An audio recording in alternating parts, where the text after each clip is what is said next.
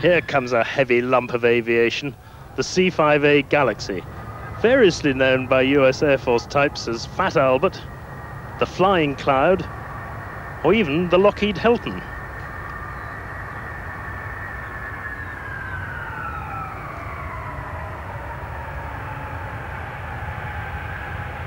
The bombers have left Mildenhall now, making the base one of the USAF's major transport centres, with aircraft like this and the C-130 Hercules. But all others pale in comparison with this giant, which remains the largest transport aircraft in the West.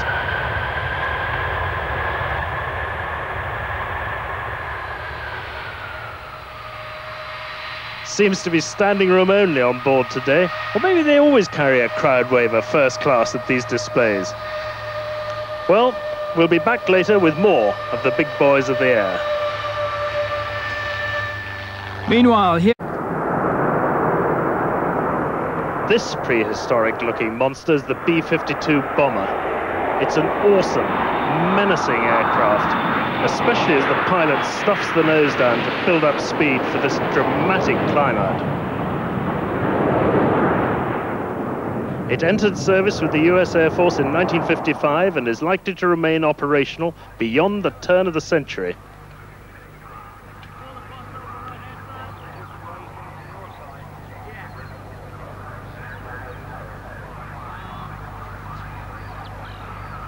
Here it is, performing a disservice to the Suffolk countryside in its crop dusting mode, living up to its Air Force nickname, Big, Ugly, Fat Fellow, Buff.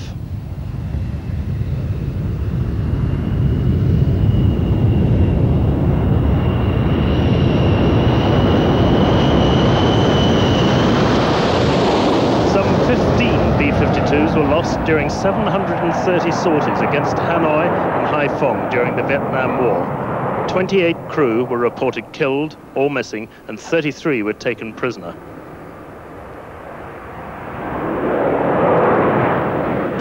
Still very much on active duty is the USAF's B-1B, which outcarries and outflies every other US bomber type. That is according to its proudly biased pilots. With me here on the flight deck is Captain Gary Stanislavski. Gary, what makes this aircraft such a superior one? Well, John, I flew the B-52 bomber at Minot Air Force Base for 2 years before transitioning to the B-1B. The B-52 has a yoke that you put in an input and takes very long for the aircraft to actually turn. However, the B-1 with a stick, with a set of throttles, with an increased hydraulic pressure of 4,000 PSI on the system, this thing will turn just like a small fighter. It maneuvers very, very well. When we line up with the runway, we'll push up the throttles into military power. We'll go into minimum afterburner, and we'll check up here that we get 4 good burner lights. These green lights would come on, and we'll watch our fuel flow increase significantly. While the pilot is still holding the brakes, we'll go into full afterburner. The fuel flow goes up substantially. We'll release the brakes, and at that time start rolling down the runway. We would rotate on the stick up to 8 degrees pitch attitude and then climb out from there. Immediately after being airborne, we'd raise the gear, the flaps, the slats, and then we sweep our wings back to 25 degrees for the climb out in the high altitude cruise portion of the flight. Now, when we fly at the low altitude regime, we'll sweep the wings back to 67.5 degrees. Also, we can sweep them back at higher altitudes, and it's a supersonic airplane, 1.2 Mach. That must be one heck of a ride flying close to the ground at virtually supersonic speeds. It's amazing at 400 feet doing 600 miles an hour how fast things go by. I'm sitting on the Vulcan's flight deck and really feeling quite at home in this big Delta with her 4 Olympus engines. And I'm up here with her captain, Flight Lieutenant Paul Milliken. Now, Paul, that control column interests me. It looks more like a sort of fighter-type control column. Well, it is a function of the amount of space available in the cockpit. Obviously, a large steering column would be very obtrusive. But having said that, the aircraft itself handles more like a fighter than a bomber or a heavy aircraft. And I find to display fly the aircraft with a single stick control, I feel much more a part of the aircraft, because a lot of display flying is, as you know, seat of the pants instincts.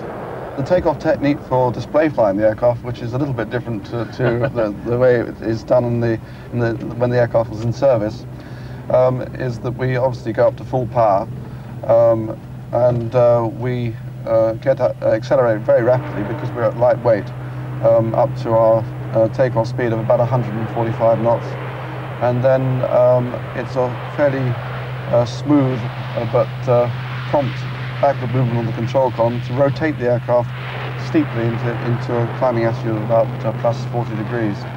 Obviously the engines are developing about 72,000 pounds of static thrust, and we cheat a little bit because the aircraft, obviously the fuel weights are much lower than would be for a standard sortie, and that gives us a very good power to weight ratio. Consequently we get this rather attractive steep climb.